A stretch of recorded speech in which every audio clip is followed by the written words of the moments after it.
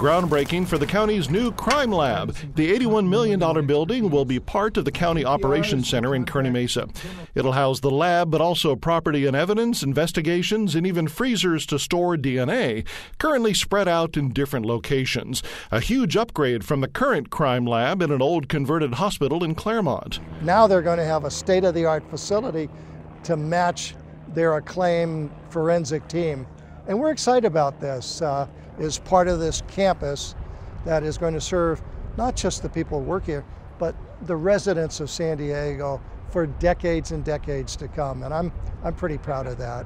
We're already a state-of-the-art lab, so there's no new whiz-bang thing that we're going to be able to do here that we're not already doing. But over the years, as technology improves, we will adopt those new technologies, and those will be put to use in the new facility. The new building is being built to LEED Gold standards, making it much more energy efficient. It'll open in the spring of 2018. In the County News Center, I'm Michael Russo.